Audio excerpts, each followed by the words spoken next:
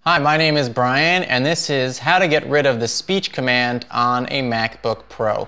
Now, one feature that the operating systems have on MacBook Pros is you can have speech recognition from your computer. And sometimes you want to take that off, so I'm going to show you how to turn that off. You can go into System Preferences in your dock, and then click on the Speech button under System.